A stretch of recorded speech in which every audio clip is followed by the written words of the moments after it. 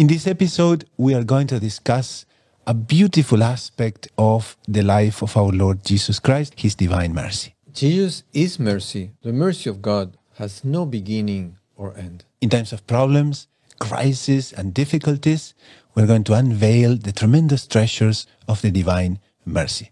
Welcome to Salve Maria, the podcast of the Heralds of the Gospel. Welcome to Salve Maria, the podcast of the Heralds of the Gospel.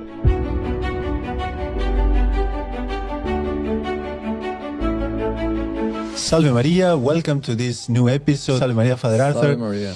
Father Arthur is, of course, the superior of the Heralds of the Gospel here in Canada. We are also with Brother Justin Bonian. Salve Maria, Brother Justin. Maria. And today there is a beautiful topic because we are going to talk about mercy and the different aspects that are not so considered in our daily life about mercy. But Father Arthur, there are so many aspects of mercy that are misunderstood these days. It seems that somehow we are entitled to sin and therefore there is no consequences. So we're going to talk about that in the program today. Absolutely. I think that sometimes the first thing that you can explain about something, the best explanation that you can do about something is beginning by saying what it is not. So when you know what it is not, then you understand what are we talking about. But before we delve into the topic, we would like to say Salve Maria to the different audiences that are following the podcast. This is Radio Maria Canada, the Catholic, a Catholic voice in your home. We also have the different audiences in YouTube, and we just say, Salve Maria to all of them. Now, Father, can we trace mercy to the Old Testament and the New Testament? Maybe we can give a base to all of this that is going to be substantial for all those who need some guidance on the topic. Absolutely. It's extremely important to understand that God is merciful since ever. He was always merciful. So the God of the Old Testament and the God of the New Testament is the same. There is a misconception that make people think that in the Old Testament, God was very rigid and was very severe and was zero tolerance for everything, and God would kill you immediately. Exactly. And then now he's soft. He became soft, and then now he's all mercy. Maybe the commandments were just relaxed, and now this is completely wrong. It is completely wrong. It is the same God, and in the Hebrew language there is a word that is extremely important to know that defines what is love, and is the word hesed, H-E-S-E-D, hesed, and it is mentioned like 250 times in the Old Testament, and it makes reference to the love, the kindness, the compassion, the grace, the faithfulness of God, that He is hesed. And one of the most important reference to Hesed is in the book of Exodus, in the first 5 books of the Gospel. In Exodus, in Exodus 34, our Lord speaks to Moses and He says, the Lord, a God gracious and merciful, slow to anger and abundant in Hesed." And it is translated in English as love and fidelity. They have to put 2 words to translate the word hesed. Is so difficult. It's such a wonderful concept of that God is hesed. God is merciful. And God wants to do it. Hesed is not something that the person is for himself. He is for the others. So God is that for us. You also see that throughout the later prophets in the Old Testament, Hosea and many of the others. You see this love that God has for His people, and it's not returned. The images that are talked about in Jeremiah and in Hosea and many of the others is this unrequired love, this love that goes out from God that is not returned. And with love comes mercy. So this is what it is. It's God wanting good for us, wanting this constantly, and we are not responding properly. That is the biggest problem that you have with the misconception of mercy. True, in the Old Testament, God was hard. But he also talked about the fact that they could not listen, they did not obey, and they were a stiff-necked people. They would not convert. They would not turn back. So the problem was us, not him. It's always the eternal drama, no, of salvation, put it that way, because God wants to love us. He gives us free will. He gives us all the elements to love him freely, and yet we don't correspond to that love. No? Exactly. Already in one of the Psalms, Psalm 29, the Holy Spirit inspires these beautiful words to the psalmist, and it says, "Lord, do not deal with us according to our sins." So remember that the Psalms is something that the Holy Spirit inspires the one who wrote the Psalm as something that God wants to listen. Mm-hmm. He wants to listen what is in the Psalms. The pleading that happens within the Psalms is that of a soul which is truly open to God's love and mercy. Exactly. The problem is that we who recite it don't have the proper compunction. Precisely. It's the fault of us, not God. God's trying to teach us, say, this is how you do it. Ask me this. You messed up, this is how we do it. Exactly. And then we take it and we do it all backwards, saying, how come it doesn't work? Well, you've done it backwards. You've done it wrong. But I'm going to teach you again and again and again. That's the whole Old Testament. It's this constant lessons that because he didn't listen. Because he's Hesed, he never gets tired. No. He continues trying to save us. So he says, remember not against us the iniquities of our past. Don't remember our past. Don't remember our sins. Exactly. May your compassion quickly come to us, for we are brought very low. So we came very low. Why are we very low? Because of our sins. Exactly. Not because God punished us. No. It's important. Again, this is the issue. God isn't the bad guy in this story. He's the one trying to alleviate the problem that we brought on our own selves. Exactly. So as he wants to be kind to us, he puts in the psalm what we should ask him, and he says, Lord, do not deal with us according to our sins. It means that God has decided not to deal with us according to our sins. According to justice, in the I think end. another way we could make it a little easier for the people listening is, let's translate the word sin to crime. Yeah. So we're Criminals, exactly. and we're asking not to be treated according to our crimes of commission. We have committed these crimes. So is God really harsh? That's the question. Is he being harsh? But we need to think also that in heaven there is no space for anything but perfection.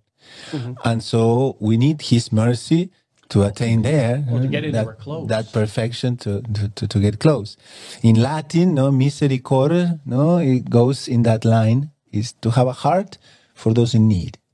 Because God turns towards our shortcomings and makes our problems his problem. And he wants to save us. No?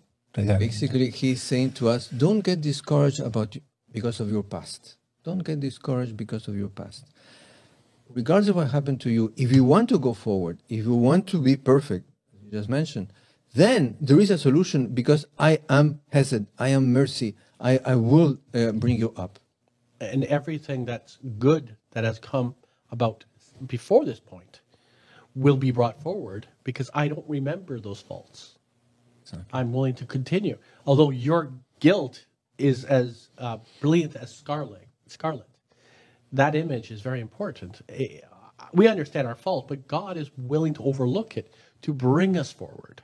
Yes. Now, that doesn't mean that if we don't repent, still we will have mercy. Everything will be fine. Oh, yes, you can sin. And then at the end of the story, God is mercy and you're going to go to heaven. See, there's a problem. A lot of people have this idea that they say a little prayer last minute and they get to go to heaven. I think for many people, their total goal of their spiritual lives is the good thief, and misconstrued good thief. Exactly. That the In the last moment, they can say a little, Lord have mercy on me, and then all of a sudden I go to heaven. Everything's good. How many people did that happen to? Was it required or was it unrequired? But also God Did God wants need us. to do it or not need to do it? No, the good thief, he repented of all his past. So he asked the Lord, please forget my past, because I am repented and I love you. He had perfect contrition. Exactly. Perfect. He wasn't an imperfect contrition, and it wasn't interested. No, not at Many all. of these other images that we're talking about No. are interested. I want to make a little trick that I don't have to pay the penalties. That's interested. Now, in the New Testament, we also have many, many occasions in which our Lord Jesus Christ will show how merciful He is. And there is the parable of the prodigal son. St. John Paul II, in his encyclical, it was the second document that he produced, Mitis Misericordia. It means rich in mercy.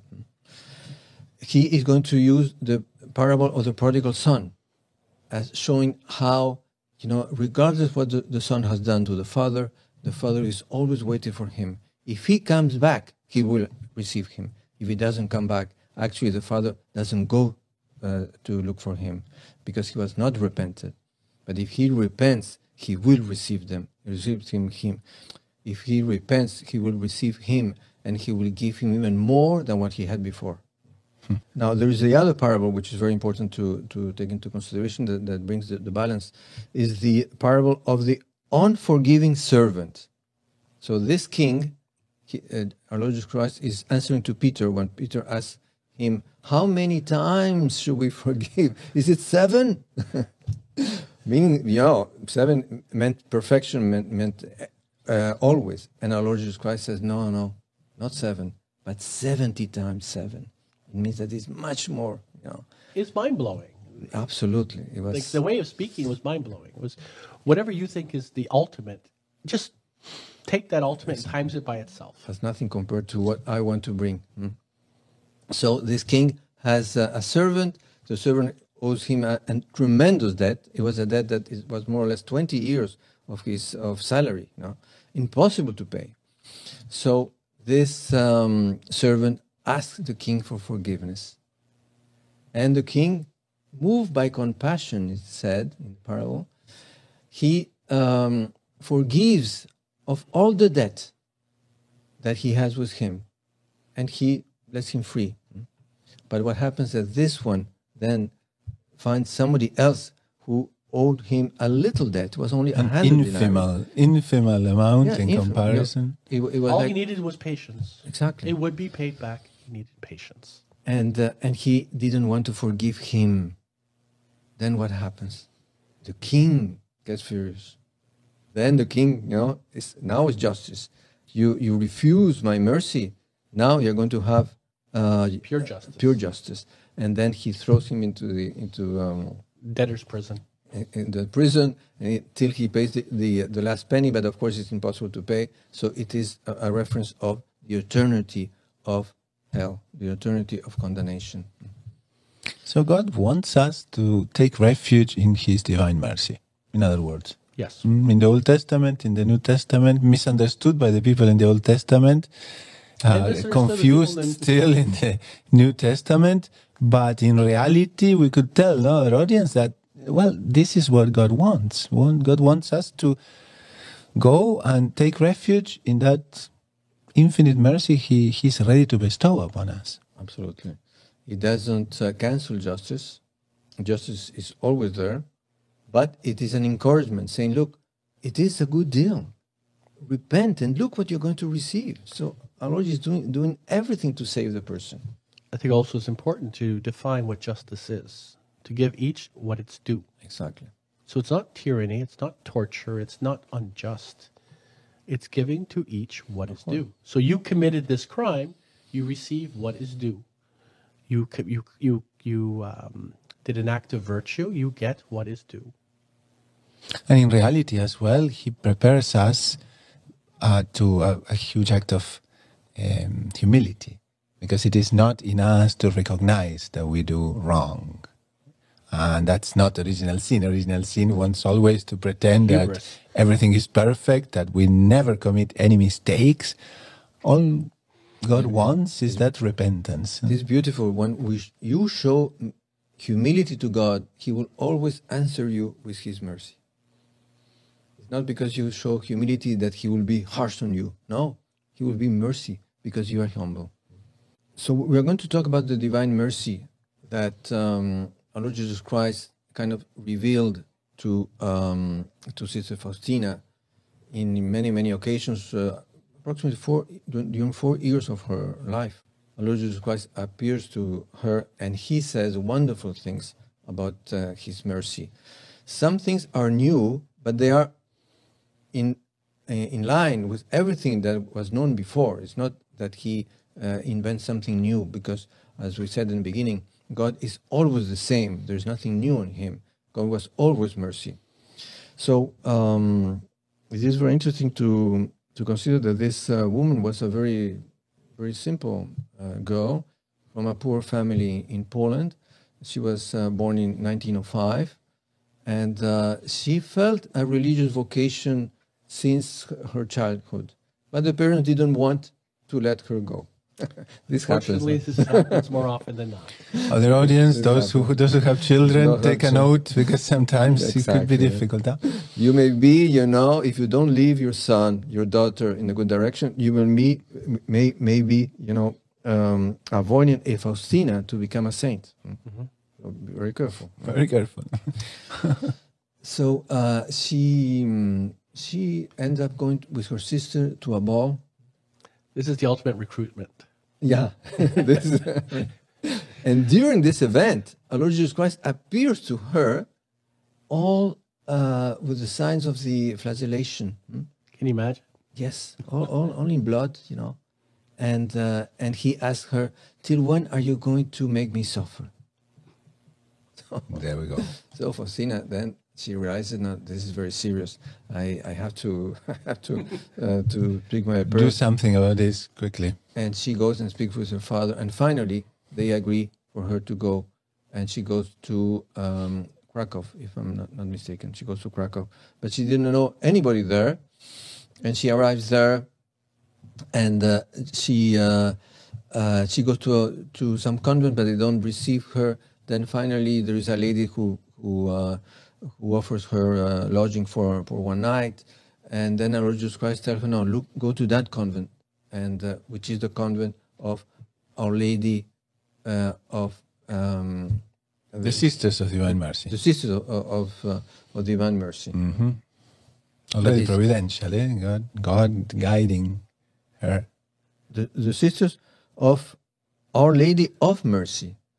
So it's the mercy of Mary. It's interesting because the mercy of Mary and the mercy of Jesus is the same. Two hearts, right? Exactly, and it's Saint nice. John Udes. And it's nice that the sister called to reveal the mercy of our Lord Jesus Christ went to the convent of Mary, because there. But it's very proper.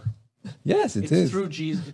To get to the heart of Jesus, you go through the heart of Mary. Exactly, beautiful. But apparently, the master of novices or the superior or the nun who spoke to her was very, very direct. She said, "Well, for us to receive you here, you need to ask permission to the owner of the house." Exactly. So she goes to the chapel and she starts praying, and our Lord says, "No, you are right. This is a place to be." So she goes and talks to the sister, and the sister says, "Well, if he allows you in, I allow you to." Exactly, beautiful.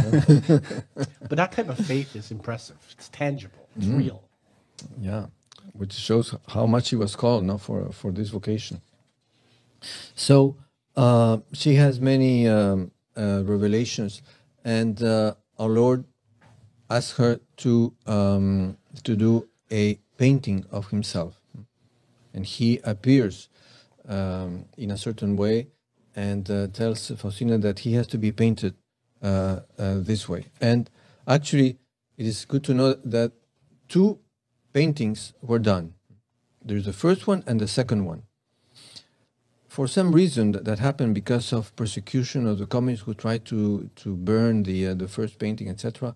The second painting is more known than the first. But for Faustina, the first was better than the second one. So this is the first one. This is the first one that was done still when Faustina was alive. And then there was a Polish painter who did the second one, who actually was finished after her death. She dies in 1938. So after her death, this painting is done, and it becomes very, very much known. And our Lord shows that from his heart, he has two rays, of light that comes. One is red and one is white. And red represents all the blood that the Lord Jesus Christ has shed for our salvation, and the white represents all the light and the kindness that the Lord Jesus Christ has for us. And it's a clear reference to the crucifixion, no? The moment when he Exactly. died. Exactly. I mean, Blood and water. blood and water. Blood and water. Blood and water. Then we have the novena of Divine Mercy. We have the Feast of the Divine Mercy. Maybe we could mention this now, which was established as the second Sunday. I think right now we're on the Vespers of it. We're on the Vespers. Tomorrow. Exactly. Yeah, it's tomorrow, so it's a very, very timely program, this one. On the second Sunday after Easter, which is very appropriate because Easter is the moment in which our Lord Jesus Christ exactly dies, and all his blood and his water comes from his heart for our salvation. So to bring exactly, to make it effective, all his mercy on our lives.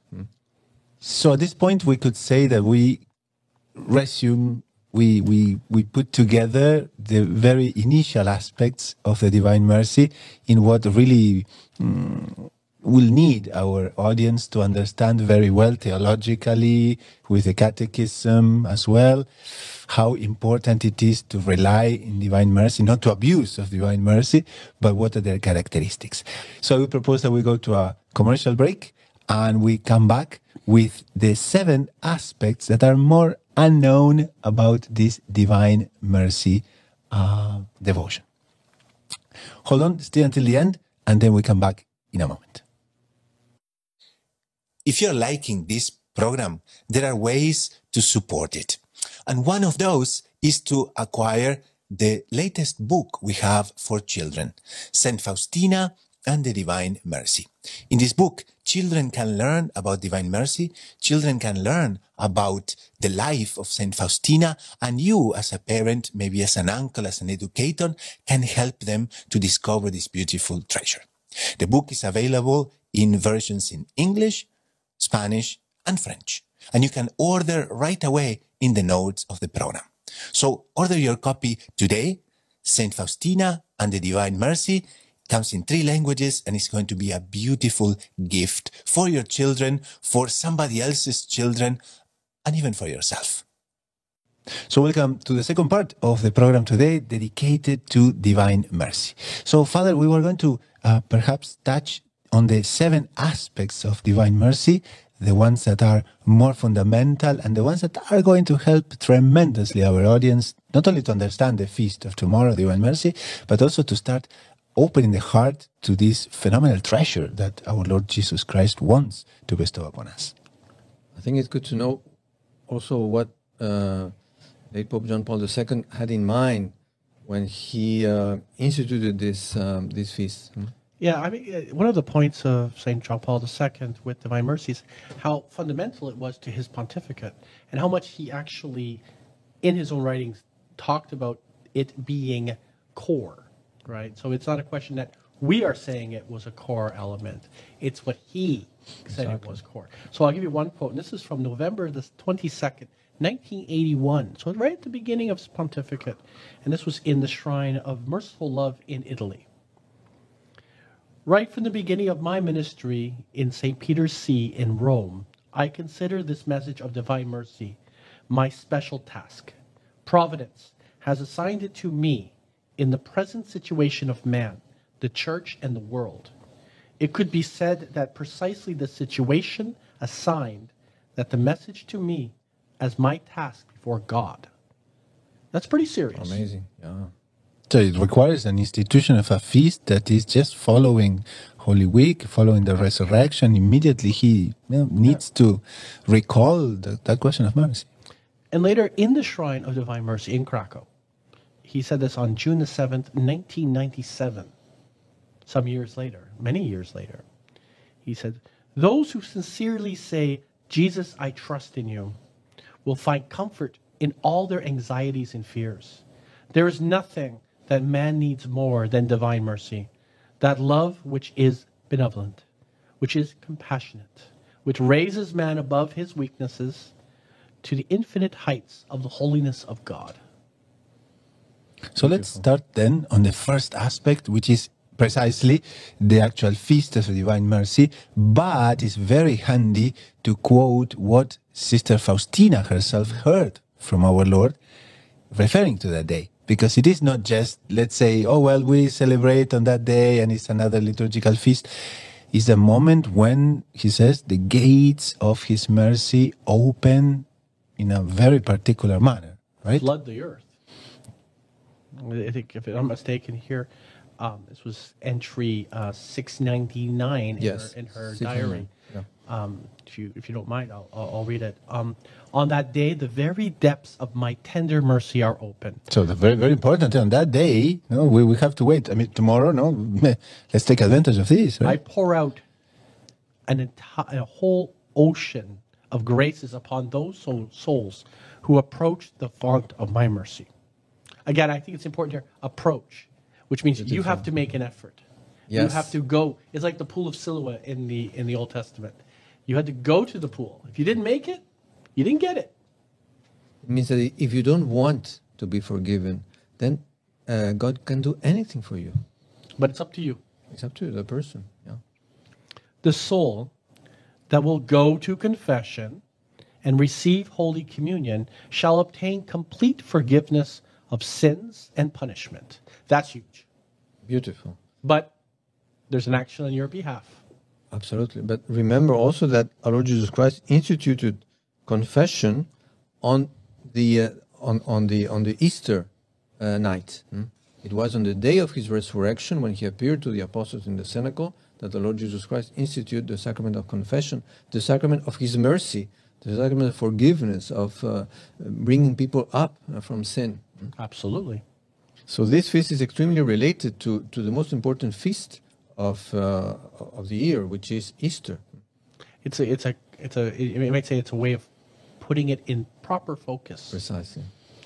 On that day, all the divine floodgates through which graces flow are opened. So what a wonderful opportunity. God does not make it impossible for us to start a new life. All he wants is a contrite and humble heart. But in that same, in one of Sister Faustina's writings, it had an interesting point there. God, in his great mercy, is giving mankind a last chance for salvation. Well, for some specialists, that's a connection with Fatima. I don't know, what do you think? Absolutely, there's a tremendous connection. I think some people are calling the attention on that. In a certain sense, Fatima and Divine Mercy are two sides of the same coin. Oh, I think so. Because in Fatima, Our Lady says, be careful, if you continue like this, there's going to be a big chastisement. And then our Lord Jesus Christ says, but if you turn to me, I will forgive you. Everything will be over. Turn to me and ask for forgiveness. And don't forget, the Sacred Heart will appear to Sister Lucy later on after the appearances in Fatima of Our Lady. So we have to keep that in mind. It's not like it's one or the other. It's the same. It's a both and. Absolutely. Beautiful. Well, the second aspect is very well known, but it would be nice to remind as well, is the actual painting. Because there is also a very beautiful aspect of it, is that our Lord comes from darkness. Yes. No matter the first or the second version we were talking about in the earlier part of the program, it's not by chance that the background is completely black. It's that he comes in a moment in which everything is black, is pitch black, and then he comes communicating these rays of light, which are whitish and red. How providential and how beautiful. Absolutely, absolutely. And then, Jesus, I trust in you. Already Lord Jesus Christ is telling us what is our attitude in front of him. Trust. Trust is the only attitude that we should have in front of Jesus. There's no room for fear. No. Exactly. Beautiful. Do not be afraid. And so this is also a devotion that brings us to trust, brings us, in a sense, is not against images, right? It's the opposite. It brings the true Catholic value of images. And the third aspect that comes right now is also the aspect of prayer, because the third aspect talks about a novena that has to start on Good Friday and be completed by the Saturday before Divine Mercy This might Sunday. sound a little ridiculous, but a novena is made up of 9 days of prayer. Unfortunately, we have many customs within the church today. They use the term novena, and it's not 9 days. I've heard someone say that they were doing a 10-day novena. I'm like, I'm confused. I don't understand what you're talking about. 3 week novena, no? A 3-week novena, 6-month novena. No, it's not novena then. It's something else. Change your terminology. 9 days, right? Starting on Good Friday, the day that our Lord dies on the cross. So it's really important. It puts it in perspective. Nothing is ended. The saddest day, you may say, of the liturgical calendar is Good Friday. And what are we doing? I trust in you. We're with Our Lady. Our Lady trusted that the fulfillment of everything that was going to happen. What happened to the apostles? They lacked faith. Precisely. Our Lady didn't. So we're praying this novena with whom? With Our Lady. And also the novena reminds how much our Lord comes to cure, because there are days that are specifically reserved for each and every one of us, no? For the lukewarm, for priest and religious, devout and faithful, for the sinful, for the souls of little children. There is a space for everybody. But I think all of us, at times, we fall into those different boxes. Some days we're lukewarm, some days we're sinful, some days we are the little children. The fourth aspect, Father, the hour of divine mercy. Can we tell something about the audience? It's beautiful that it's a three, no? At the same time in which the Lord Jesus Christ died on the cross. He decided to die, because he died when he wanted. Oh, absolutely.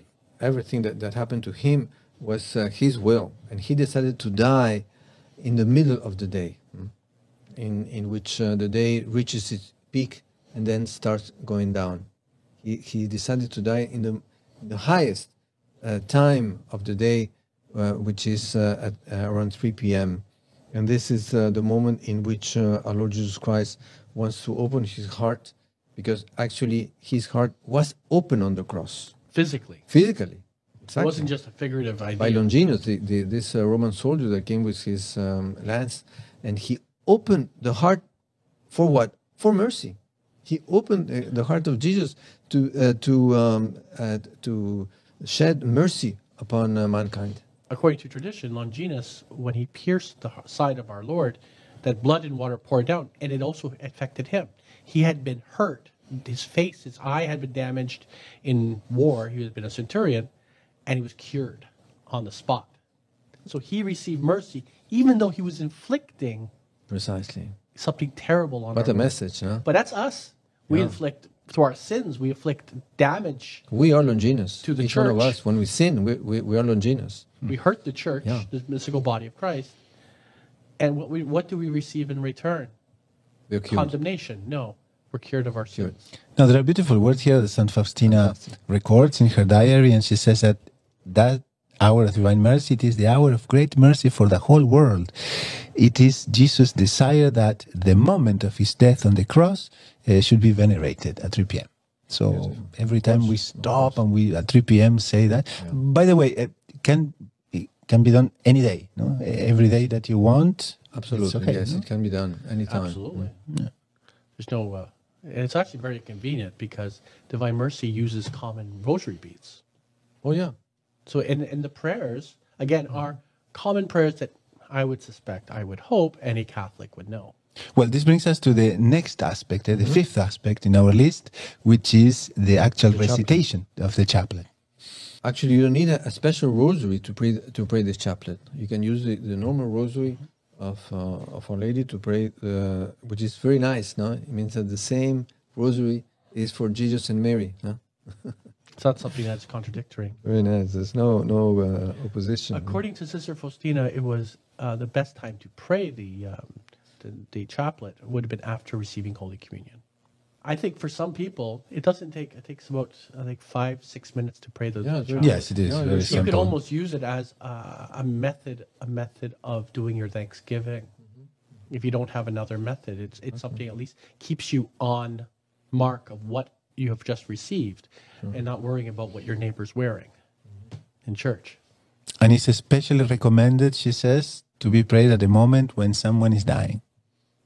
Because actually we are invoking those floodgates of mercy to be opened upon that person who is about to make the trip to eternity.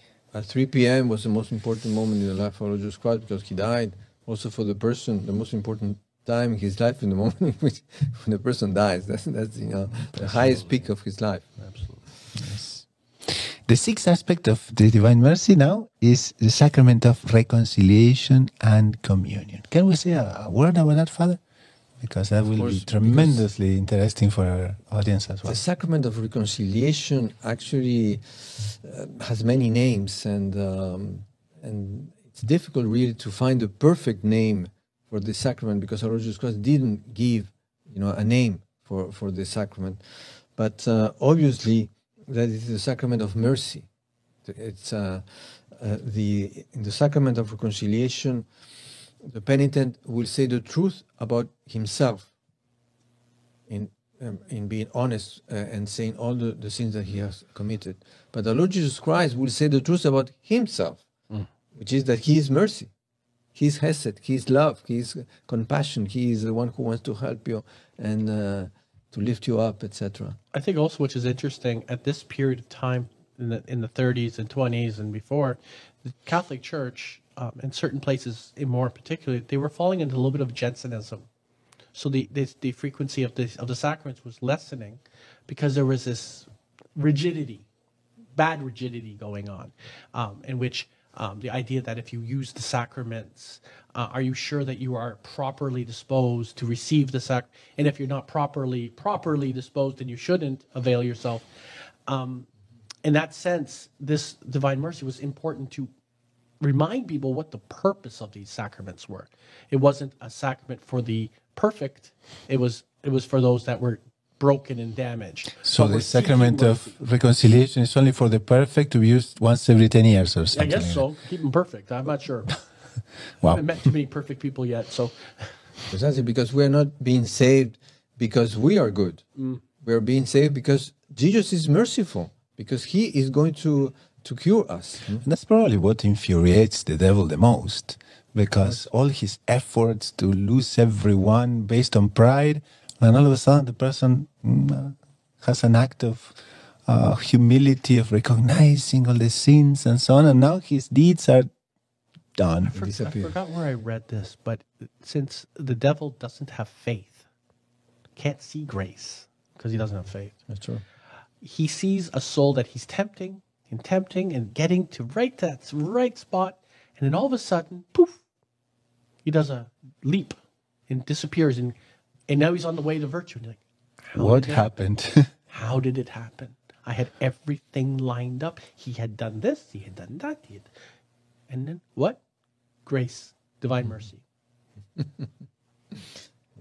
Well, let's go now to the seventh aspect, but one that is extremely interesting, because someone would say, okay, so this mercy comes to us and so on, but also Jesus wants us to do something about our life, and he gives a very practical advice here. He says the seventh aspect is specifically deeds of mercy. Because, okay, we expect God to act with mercy towards us, and in turn, we also need to perform deeds of mercy. This is an issue. I bumped into people quite devout to divine mercy, but they treated divine mercy in a sense sort of like a magical prayer. You say this prayer before you die and you go to heaven. And there was no deed element. There was nothing you did. There was nothing you cooperated with. It was faith. It was like a sola fide situation. They're like, you just need to believe and it would happen. Kind of like magic. But nothing in our faith is like that. It's all prayers and good works, virtue and asceticism. It all has that full package. And this devotion is no different. Let's go to this entry in Sister Faustina's diary in 742 that says, our Lord, she records, our Lord saying, I demand from you deeds of mercy which are to rise out of love for me. So that Not is, philanthropy. isn't it? It's not philanthropy. It's charity. You need to move. And then he says, you are to show mercy to your neighbors always and everywhere. How different it is from different aspects of, all of a sudden, no, I'm not going to forgive anyone. No, I never forget. How many people say, no, I forgive, but I never forget. Are we sure that that is something right? You have to love your neighbor. You don't have to like your neighbor. You need to forgive. Forgive from the heart. And that's not going to be easy. It's so important, this attitude which is in the Our Father, no? Our Lord Jesus Christ put it in the most important prayer that we have, that if we don't forgive, we're not going to be forgiven. You must not shrink from this and try to excuse or absolve yourself from it. That's exactly the problem. Yeah. So once again, there's no magic formula. This is not a magic devotion, you know. I say my chaplet of divine mercy, I'm going to go to heaven. Oh, wait. It's not like this, yeah. It might help. It might help, of course. But it's not like an automatic thing. And you gossip, you slander people, you spread rumors, but you say your Divine Mercy Chaplet. After you do all that, over tea you have Divine Mercy Chaplet. You're very holy. Now, our Lord continues, and he says, Yes. I am giving you 3 ways of exercising mercy towards your neighbor. So this is given by Jesus himself. He gives 3 ways. The first, by deed. The second, by word. The third, by prayer. So deed, word, and prayer. Of course. Wonderful. Be good to remember, no, the works of charity. There are corporal and there are spiritual. There are 7 main works of charity, which the first one is feed the hungry, of course.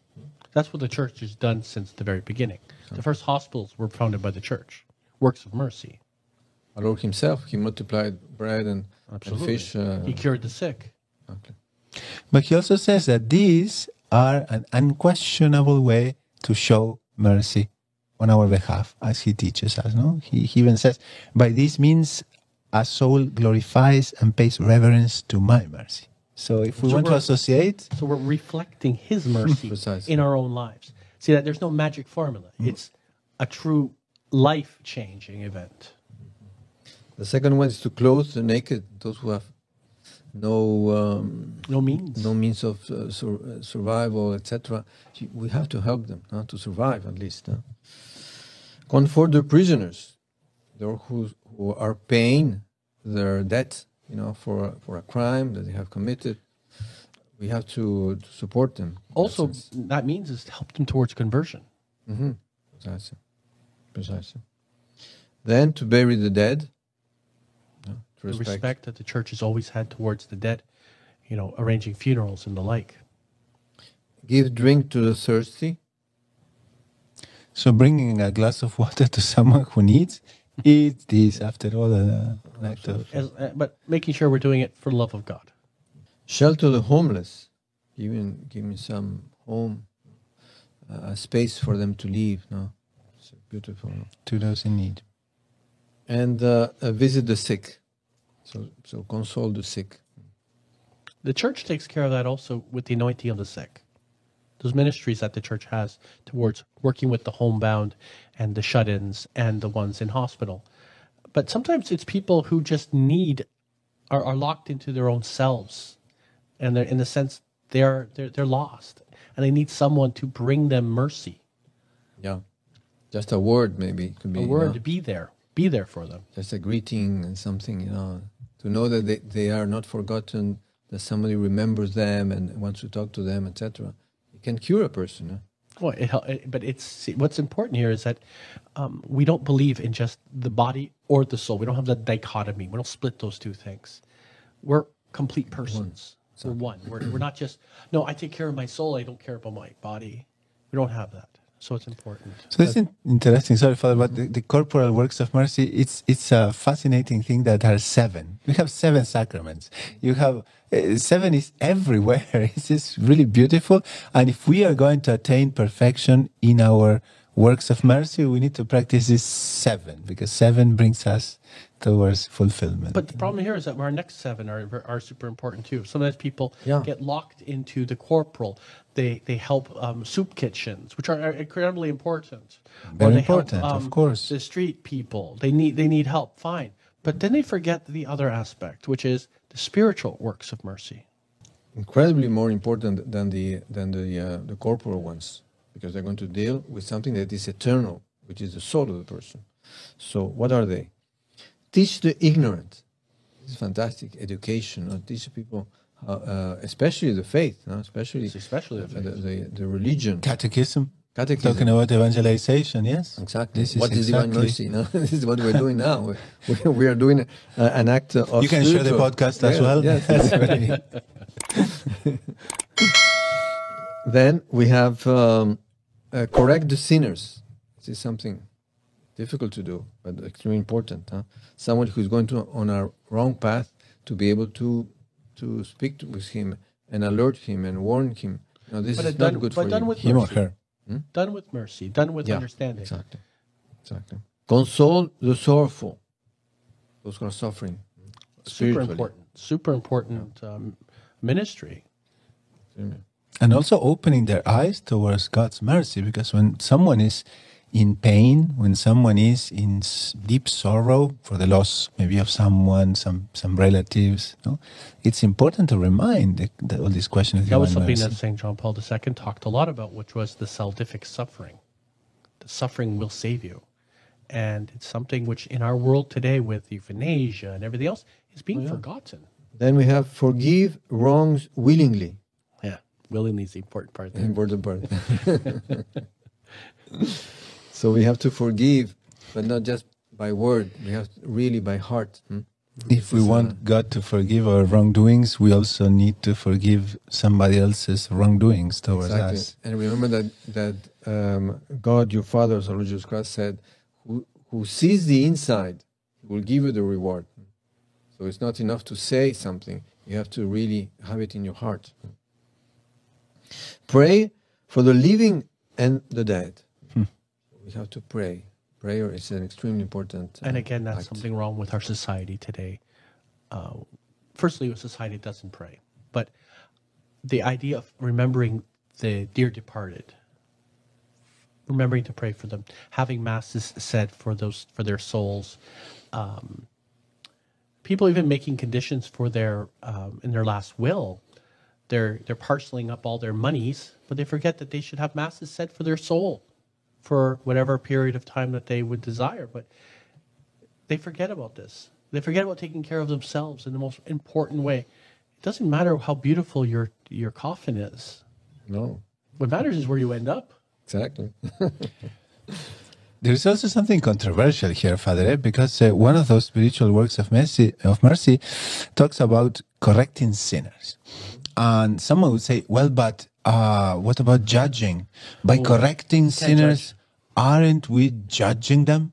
And this is a question that we are making. You can also put there in the comments in the program if you're still with us, because it's very, very important that we know your opinion. So what is it, Father? Can we correct sinners and yet not judge them? This is a tremendous subject, because actually there is a big confusion in the minds of many faithful.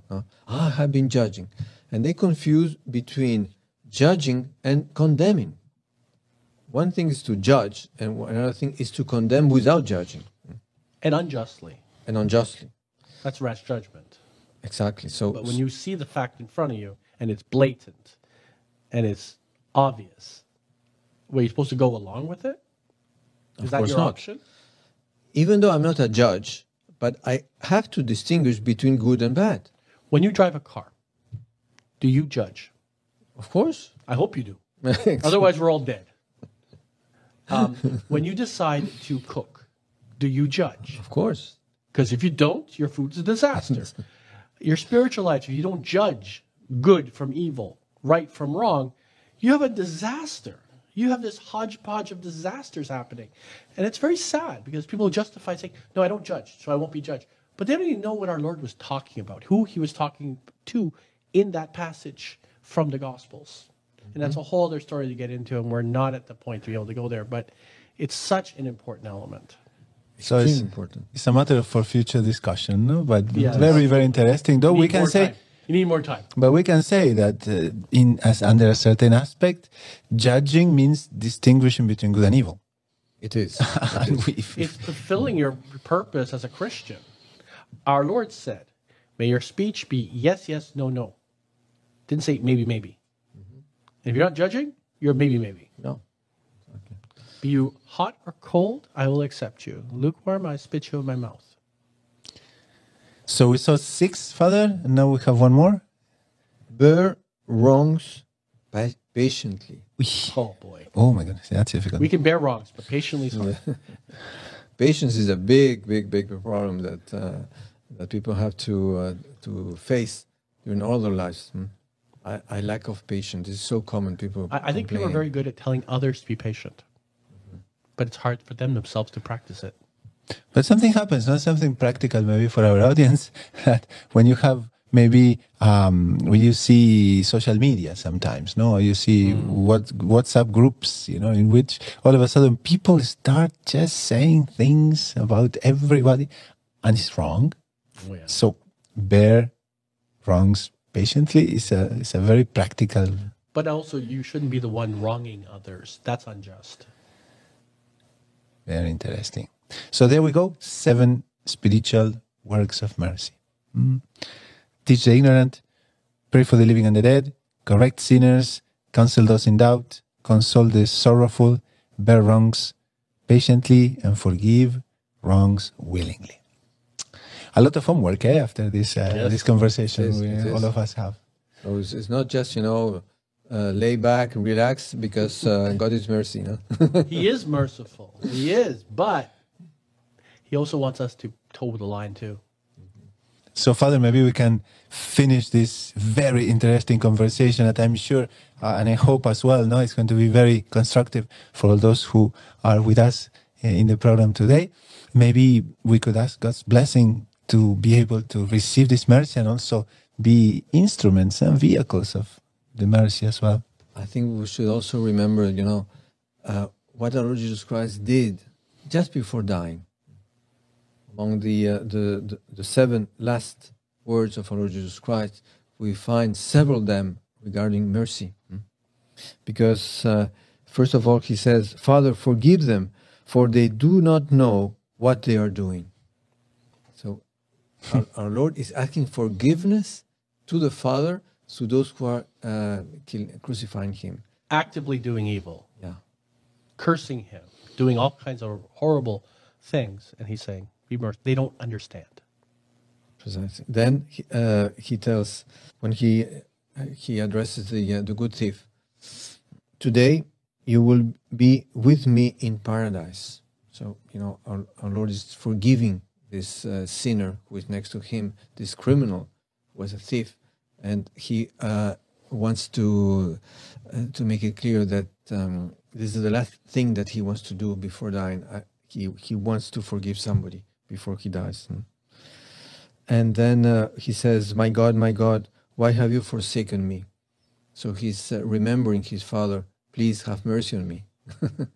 So he's asking his father to have mercy on him, because he knows that his father is mercy, and that's what his father wants to do. I think also he's also teaching us that when we're at our last moment, we should say the same thing. Exactly. Call upon God's mercy Of to course. spill over us. Of course. Beautiful. Because this is what God wants to do to us. He wants to be mercy. He wants to be merciful. So if we ask him, he will do it. And he will do it with pleasure, because this is the essence of divinity is mercy, is love. So we're going to ask through the intercession of the Blessed Virgin Mary, who was the mother of mercy, in that sense, and through intercession of Sister Faustina, who received so many messages of mercy from our Lord Jesus Christ, the blessing of Almighty God on all of you, all those who are following us in this postcard. In the name of the Father, and the Son, and the Holy Spirit. Amen. Amen. Go in peace. Thanks be to God. God.